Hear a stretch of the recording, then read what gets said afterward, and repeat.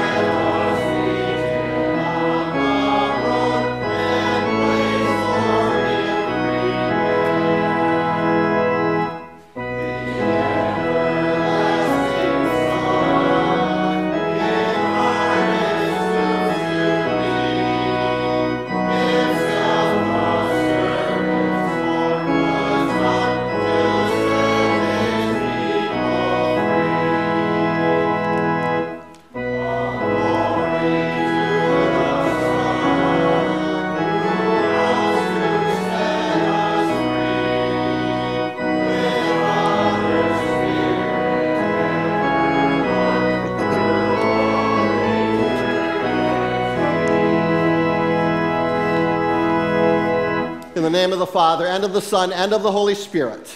Amen. In hope, we call upon the name of the Lord. I lift up my eyes to the hills. Where does my help come from? My help comes from the Lord, the maker of heaven and earth. O God, our Savior, the hope of all the ends of the earth and of the farthest seas, you are the one who forgives our sin. Many sins overwhelm me, O God. In my sinful nature, I have rebelled against you in my desires, thoughts, words, and deeds. I truly deserve your righteous punishment, but my hope is in you, O God, our Savior.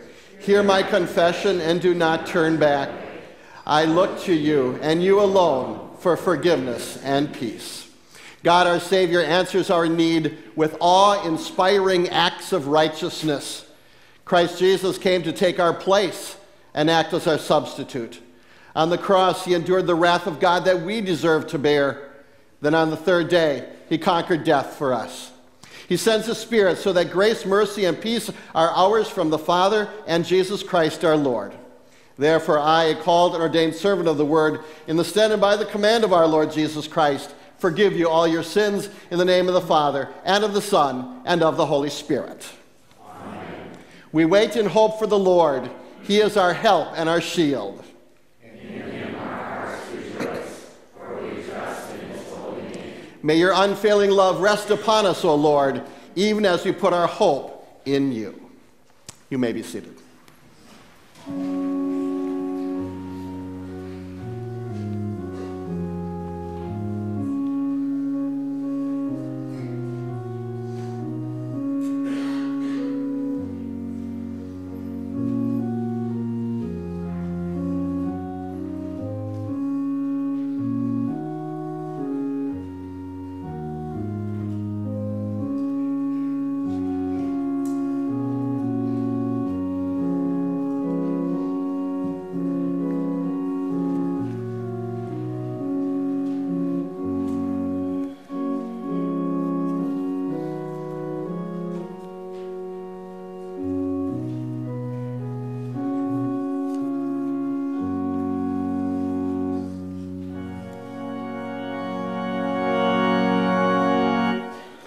Lift up your heads, you mighty gates.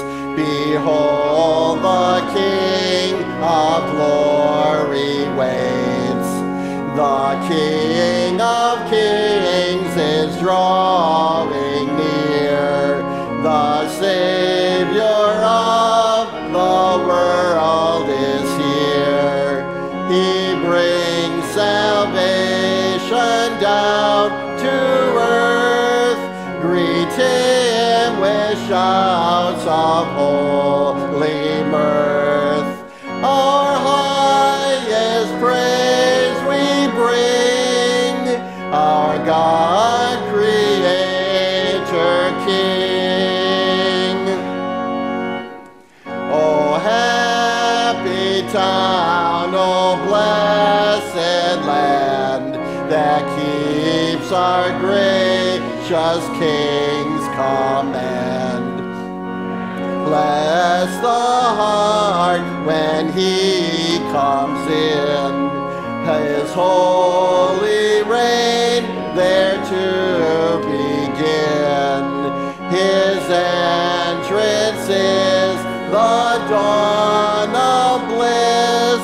He gives us hope and makes us his. Our highest praise we bring.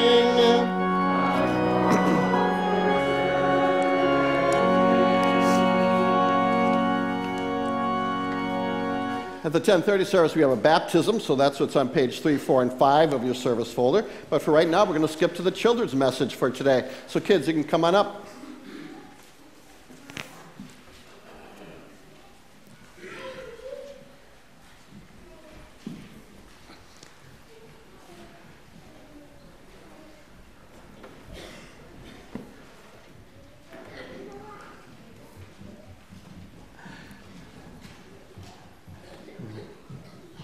Good morning, everyone.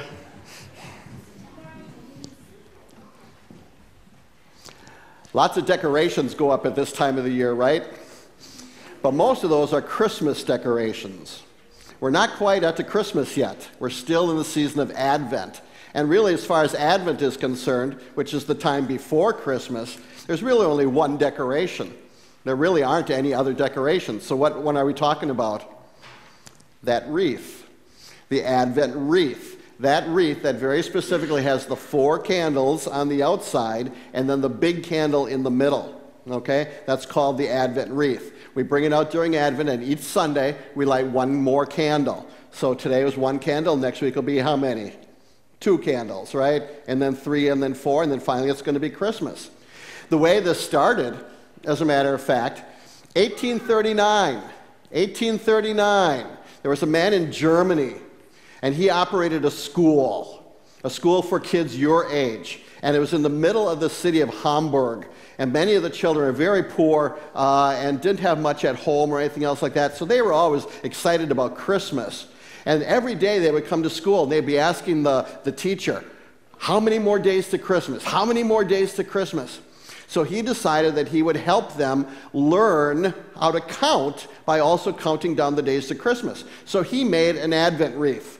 And he took a wheel off of a cart, a great big wooden cart. He took the wheel off of it, and he drilled holes in that wheel all the way around. He drilled 4 big holes, and he put 4 big white candles in there for every Sunday. But then in between the candles, he drilled 6 small holes and put smaller candles in there. And he had red candles in there. And that was for the other days of the week. So this was like Sunday, and then he had a red candle for Monday, Tuesday, Wednesday, Thursday, Friday, Saturday, and then there was another big candle. So that every day of the week, they lit another candle. And that was one way that the kids were able to count. And they could count how many candles are not lit yet. That's how many days there are to Christmas. So that was kind of how the Advent wreath got started.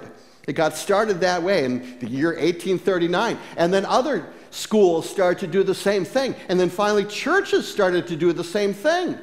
Churches started using Advent wreaths. But since churches only had services on Sunday, they didn't have churches on Monday, Tuesday, Wednesday, Thursday, Friday, Saturday. They didn't put those small candles in. They just left the great big candles for the Sundays. And that's what's been handed down to us today.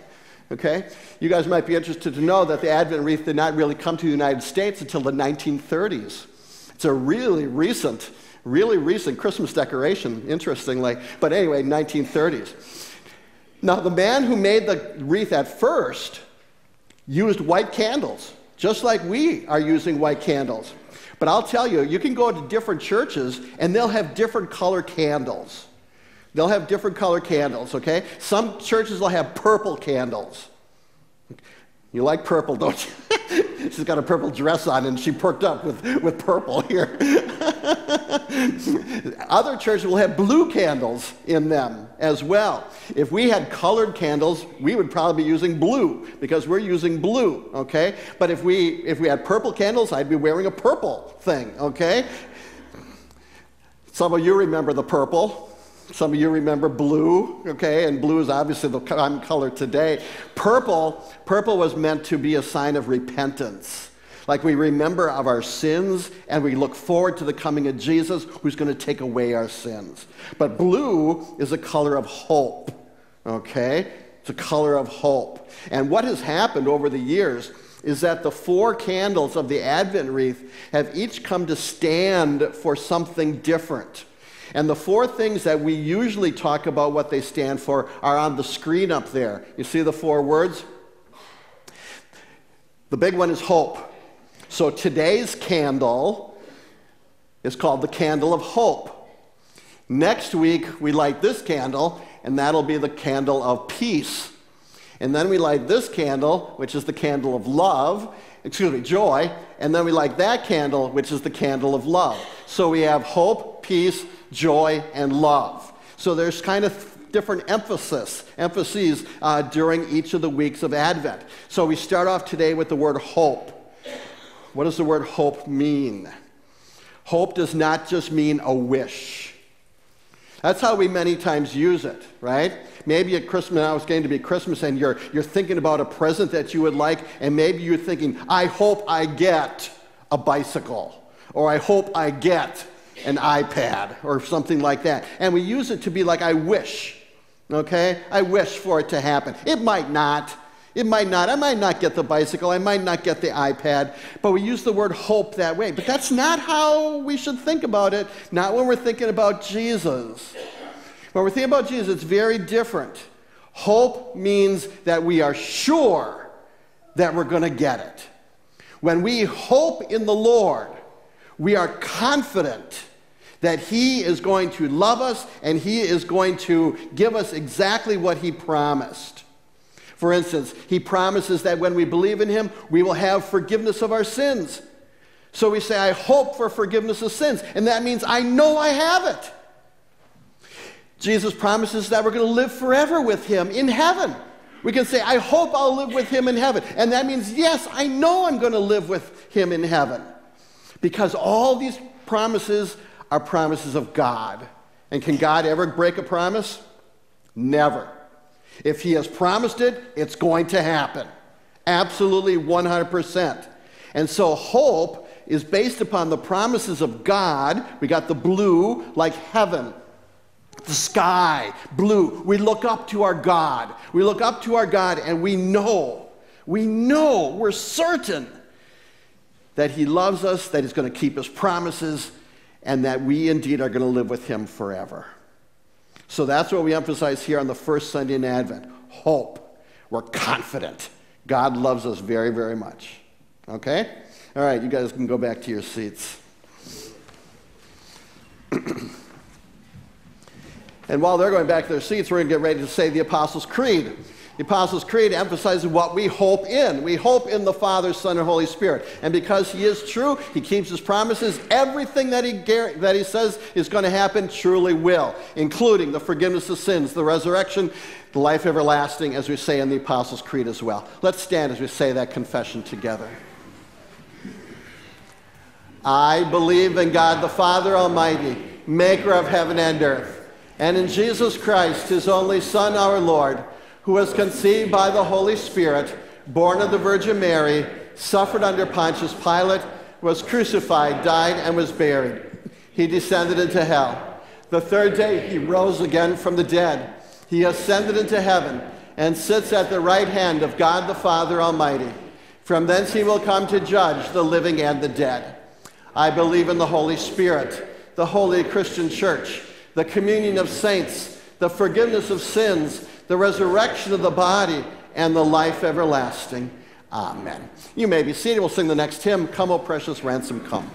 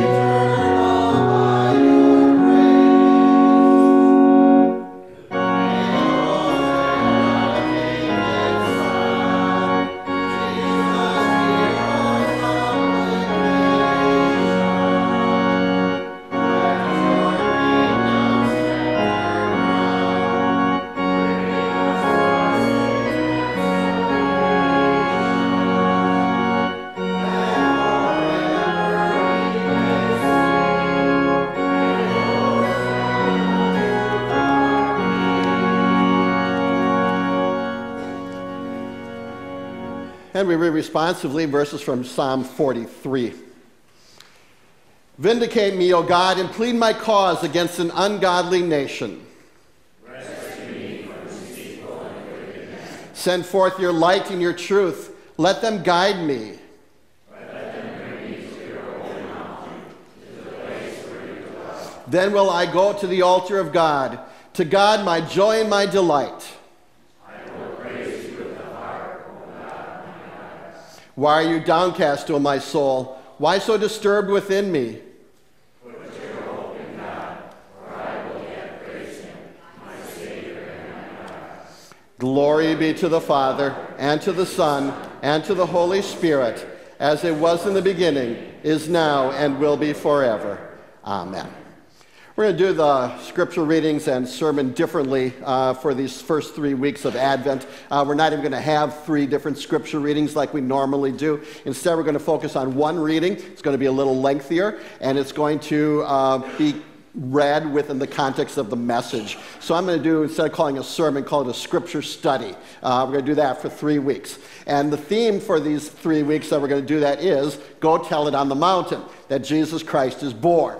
We're going to take that mountain aspect there. And what I want to do is look at 3 mountain experiences from the Old Testament at which, on these mountains, God very specifically was telling us about what he was going to do in the future when Jesus came into this world. By looking at what God prophesied about the coming of the Christ, we also learn then very specifically about the Christ, and we understand him even more. So we're going to look at 3 mountaintop kinds of things these weeks, with the emphasis, go tell it on the mountain, that God is telling on the mountain something very specific that we should know about this Jesus who is our Savior.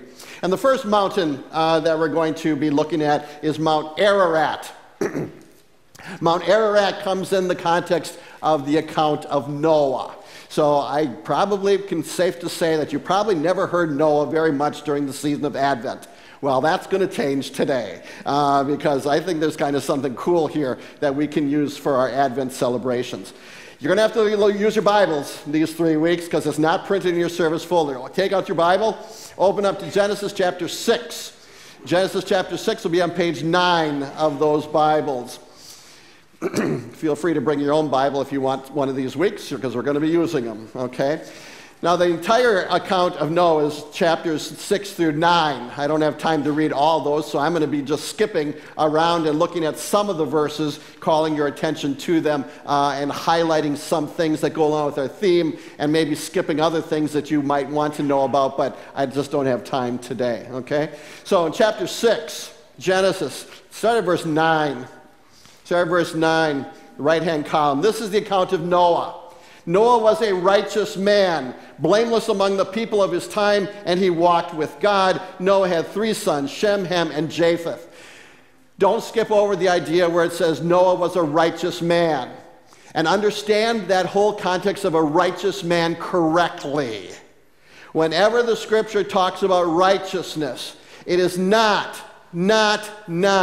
ever the righteousness that is inherent in any individual because of what they do. Noah is not righteous because he did good things. Noah was a sinner just as anyone else was. In fact, there's going to be a story in the Bible about how after he got off the ark and there was some time later, he is ending up drunk and naked laying in his tent, okay? This is a sinful man just like everyone else. So how can the Bible say that he was righteous? In the same way that God calls you righteous. He, by his grace, forgave Noah through Noah's faith. Righteousness is always a gift from God, a very specific gift of trust. When you trust in God, your sins are forgiven. Trust that Jesus Christ paid the price. Your sins are forgiven, and the righteousness of Christ, like that white robe, is placed upon you. That's how Noah was a righteous man. It's the very same way that you are righteous people in the sight of God. Okay? Don't put Noah up there. Oh, sometimes it just drives me nuts. Sometimes people say, well, in the Old Testament, before Jesus came, people were saved by what they did. No one can ever be saved by what they did. In the Old Testament, they trusted God to bring a Savior into the world. We in the New Testament we trust God who brought a Savior into the world. It's always focused upon the Savior. Always, always, always. That's how it can say that Noah was a righteous man. Anyone who believes is righteous in the sight of God. Okay? So that already is getting at the whole idea of go tell it on the mountain. How come all this is going to be happening? It's going to be by the grace of God. Okay, moving on. Now the earth was corrupt. Here we go at the exact opposite. Look at the exact opposite. You got Noah, the righteous man, but now you've got the earth was corrupt in God's sight and full of violence. God saw how corrupt the earth had become, for all the people on earth had corrupted their ways. So God said to Noah, I'm going to put an end to all people, for the earth is filled with violence. Because of them, I am surely going to destroy both them and the earth. So you have Noah, the righteous man, and then you got evil people. But understand this. This isn't a time for us to be thinking, well, how does our world today, the world, the society in which we live, how does that compare with the society in which Noah lived? How bad was it back then that God was willing to destroy it by a flood? How does that compare to us? Were they a whole lot worse than we are today? That's the wrong comparison. We're not going to do any good by trying to compare our life today with people back then or people at any other time. The comparison is always this. How does it compare to God's law? How does it compare to God's law? God says very specifically, do this. You shall not, you shall. That is the standard. By that standard, society back in Noah's day had fallen completely short and was worthy of judgment. Can I say the same thing about today? Absolutely. Can you say the same thing about any day and age? Absolutely. The point being that everyone needs to be concerned about the judgment of God. Not because we're worse today than we were 20 years ago or 50 years ago, or we're better today than we were like back in Noah's day. That is an irrelevant comparison. The comparison matters with what does God's law say in all of its fullness. And then clearly, every society is condemned. That's always this thing here. Now we got Noah, the righteous man. We got the evil society. It's always, God is a God of justice and judgment and a God of salvation. All societies stand condemned, but individuals can be saved out of it by the grace of a loving God. You know what's going to happen with Noah? Going to build the ark. This is how you're going to be saved. You know how it happens with you.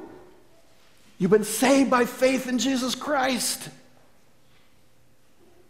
See, that's how come there's a connection between the story of Noah and the coming of Savior. Go tell it on the mountain.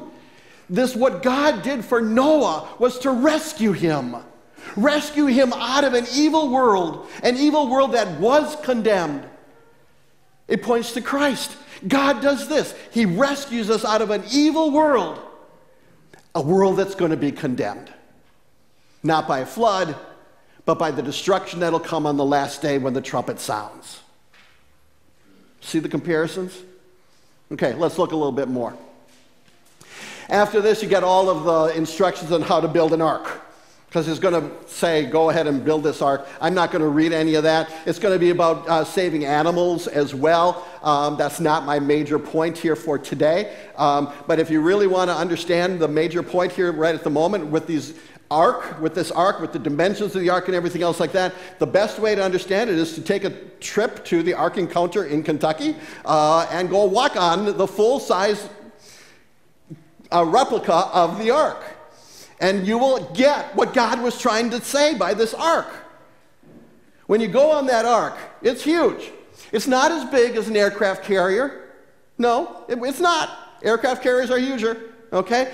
For that day of Noah, it was the biggest thing ever constructed. And what was the point? When you go to the Ark Encounter and they explain things as how the animals, people always wonder, how can all those animals fit? Well, once you understand that it's two kinds of animals, not two of every species, but two animals of every kind. You only need two dogs. You don't need a variety. You don't need all the different variety of dogs that there are. You only need two cats. You don't need all the different varieties. You take two cats, that's it.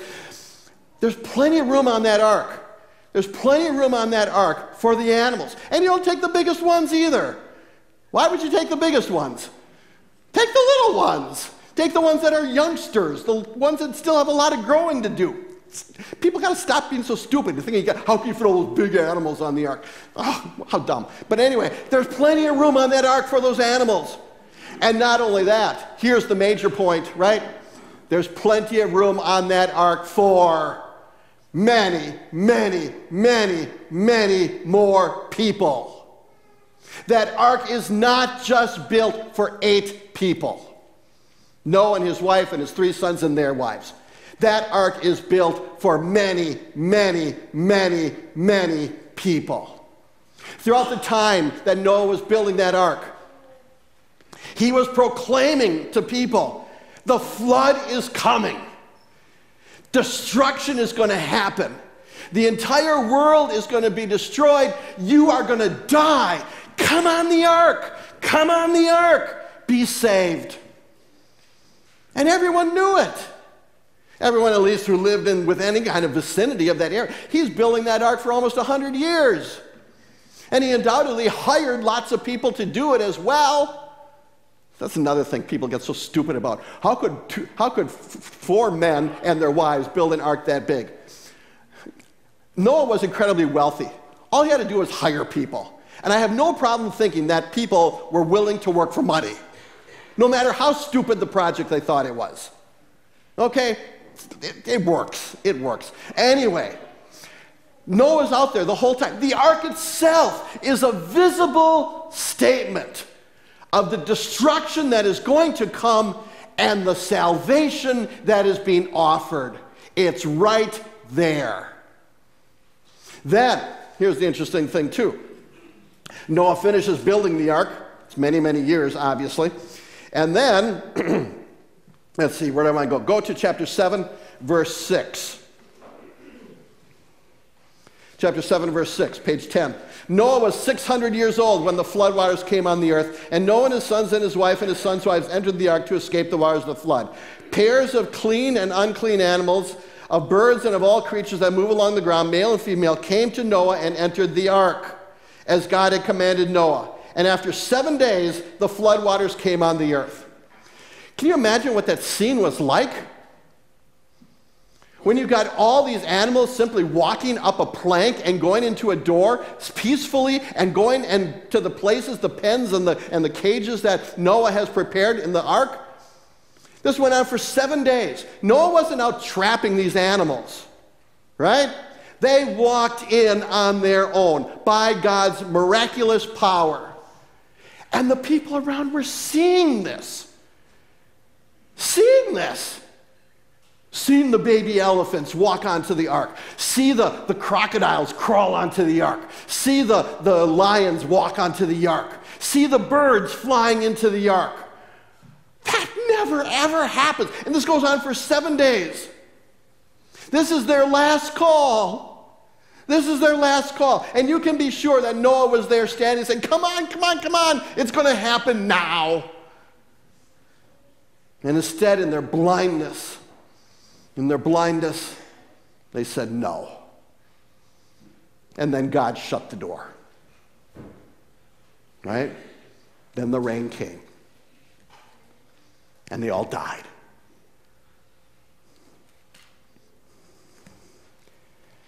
Verse 11. In the 600th year of Noah's life, on the 17th day of the 2nd month, on that day, all the springs of the great deep burst forth, and the floodgates of the heavens were opened. Excuse me. Water came up from the ground. As the plates of the earth separated, water came up, water came down. The rain fell on earth 40 days and 40 nights. Go to chapter 7, verse 24, and then into chapter 8. We're on the top of the right-hand column, page 11. The waters then flooded the earth for 150 days. So 40 days, the water is still rising and the rain is still falling. But then after 40 days, the rain stops. But then the water is still over the mountaintops, over all the entire world. You can't possibly have a local flood that goes over the mountaintops. That is just dumb. It's over the entire world. All that death, all that destruction, all that judgment. But, verse 8, chapter 8, but God remembered Noah and all the wild animals and the livestock that were with him in the ark. And he sent a wind over the earth and the waters receded. Going now into this new world. This new world. This will look so very, very different than what it was before. Mountains and valleys and deep oceans. Very, very different. Different topography all completely.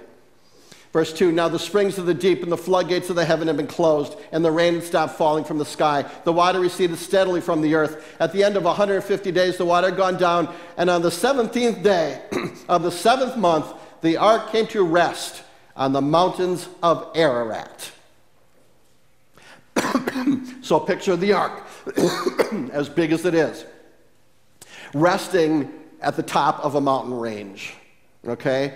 And obviously it's not, don't just think there's a great big peak and it's balancing some way. No, it is gently set down, having survived the wrath of God, having been rescued from it all, now gently placed back on the earth, the place where it was destined to be, so that Noah and his family and the animals and so on can get off and live in peace.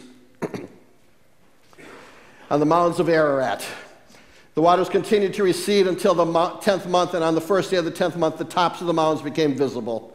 And then more days, it takes more time. Then Noah's going to send out the raven, he's going to send out the dove, and everything else like that. And then finally, go to chapter 8, verse 15. Verse 15, you can read the rest of it at home on your own time. Then God said to Noah, come out of the ark, you and your wife and your sons and their wives. Bring out every kind of living creature that is with you, the birds and the animals and the creatures that move along the ground, so they can multiply on the earth and be fruitful and increase in number upon it. That wording is very similar to the wording that was in Genesis chapter 1 when God created. And he told Adam and Eve to be fruitful and multiply. It's like a new world. It's like a new world. It's still under the wrath of sin. Still under the curse of sin, I should say. And things aren't going to be perfect by any stretch of the imagination.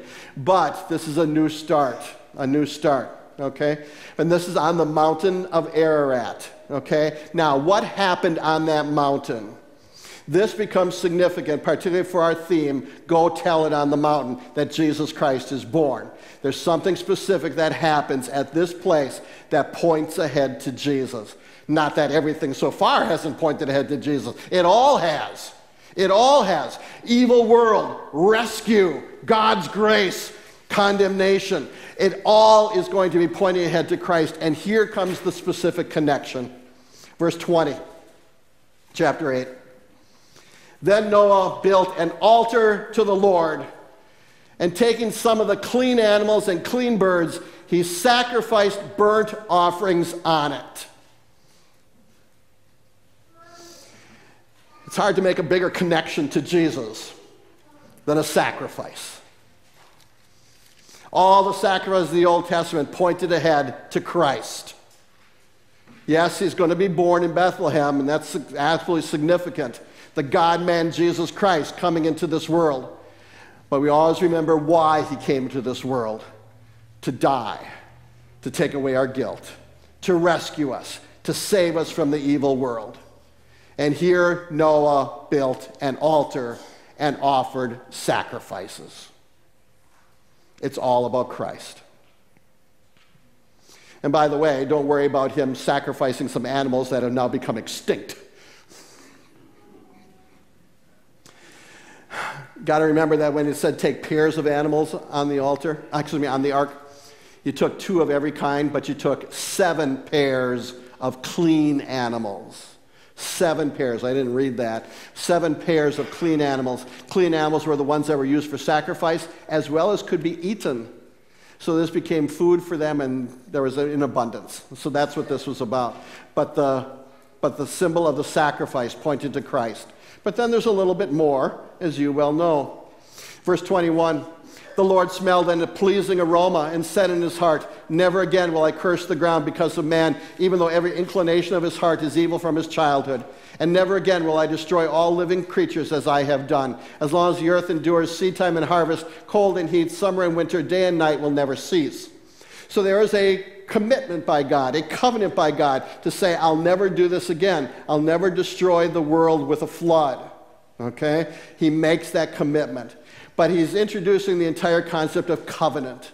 Covenant, where God binds himself to do for his people what is for best for them. The covenant, when we use that word, we use it also in the New Testament. When we talk about Jesus Christ, we talk about the new covenant.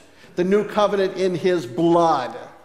The covenant that says there's something greater than this old covenant. This old covenant where I'll never destroy anyone with a flood. Here's another thing. For the sake of Jesus Christ, I'll never destroy people in hell. For those who believe, for those who receive the covenant, for those who take it by grace, like Noah did. I've got a plan of rescue, a plan of salvation. God, of course, put a rainbow in the sky to talk about this covenant. We don't use the rainbow so much to point to Christ. We use a cross. We use an altar. We use symbols like light and an Advent wreath and a Christmas tree. All these things symbolizing for us the covenant that God has made with us, the covenant of Jesus Christ. Mount Ararat began to point to that. It's going to be fulfilled, of course, on Mount Calvary. When Jesus gives up his life, when he becomes the sacrifice to rescue all people, to rescue all who believe in him for everlasting salvation. We talk about an ark. Just one last point. We talk about an ark. There is a church term that relates to this whole thing about an ark that you are sitting in right at the moment. The part of the church building that you are sitting in at the moment is called the nave. From the word nave is related the word naval, and I don't mean belly button, I'm talking about ships. The navy, ships. For a long time, the church was regarded like an ark, a ship into which people come in order to be saved. Not from a flood, but to be saved from the greatest of all disasters, which will be the condemnation of Judgment Day and the reality of hell come that last day for all who do not believe. But for those who come into the nave, for those who come into the church, for those who come into the ark, for those who come into the grace of God, there is truly everlasting salvation. That's how significant this birth of Jesus is, obviously.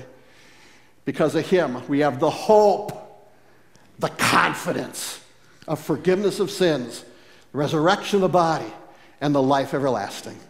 Amen. And the peace of God which passes all understanding, keep your hearts and minds in Christ Jesus unto life everlasting.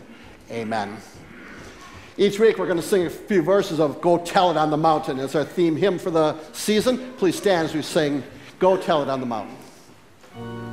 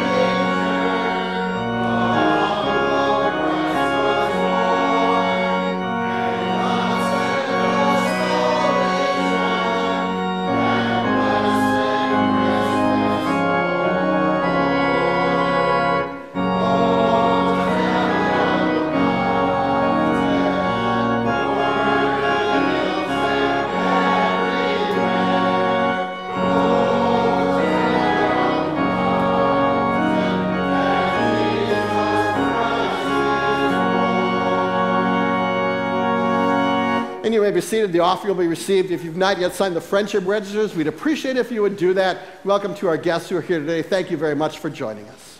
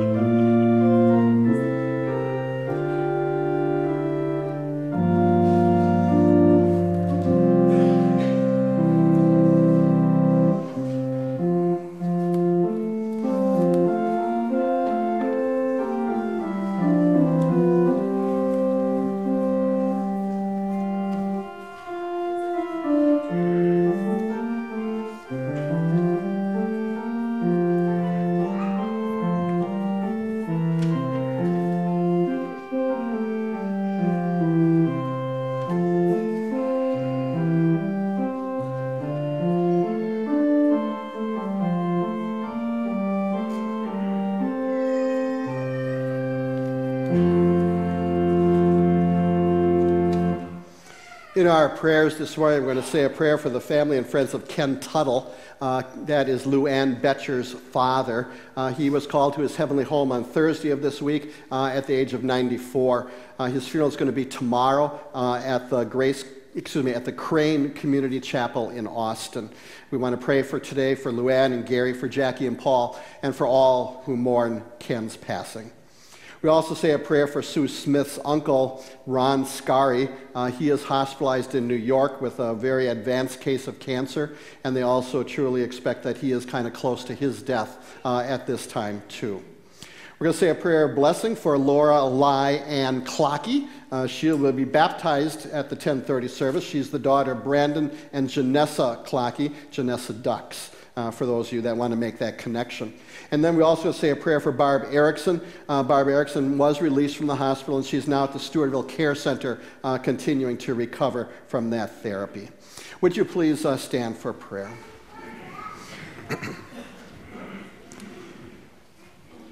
Heavenly Father, during this Advent season, we thank you for the gift of Jesus Christ. In him and only in him do we have hope. Just like Noah trusted and was given hope for the future, so also we trust and you give us confidence, hope for the future. Confidence that our sins are forgiven by the sacrifice of Jesus there on Mount Calvary. Confident that you have broken the bonds of death and have given us life eternal through your resurrection and ascension. Confident that you are coming again at the last day when we will see you face to face, and you will indeed receive us into the heavenly mansions that you have prepared for us. All of this is possible only because you came into this world at your birth.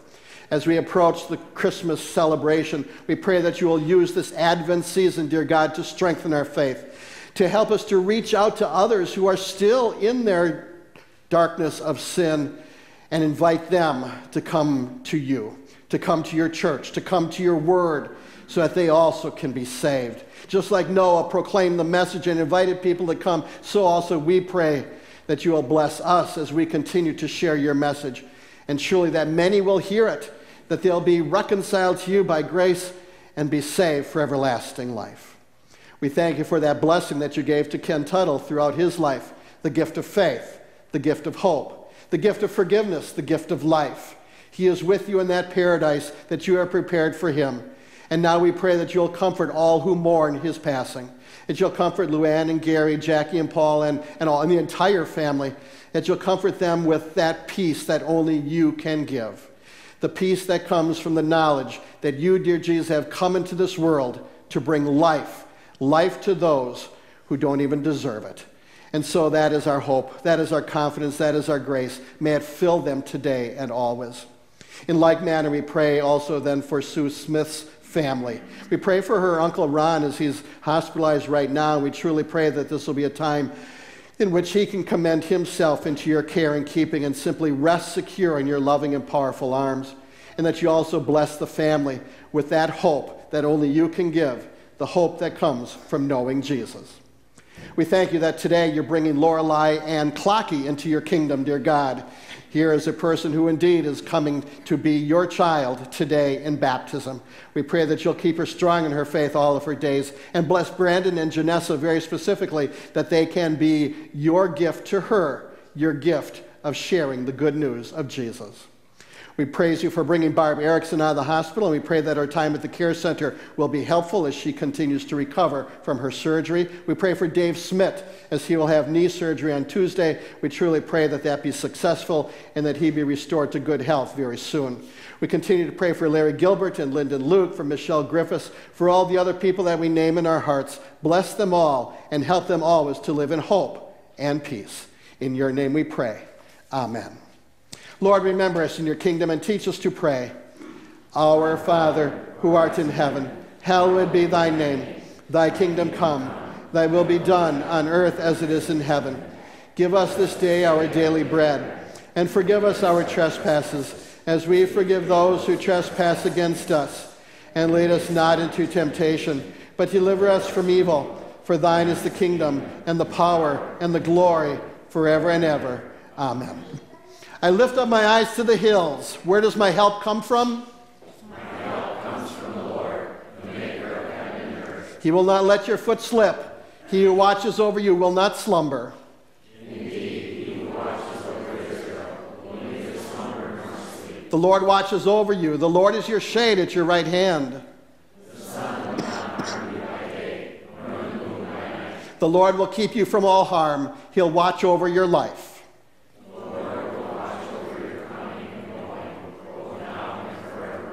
The Lord bless you and keep you. The Lord make his face shine on you and be gracious to you. The Lord look upon you with favor and give you peace.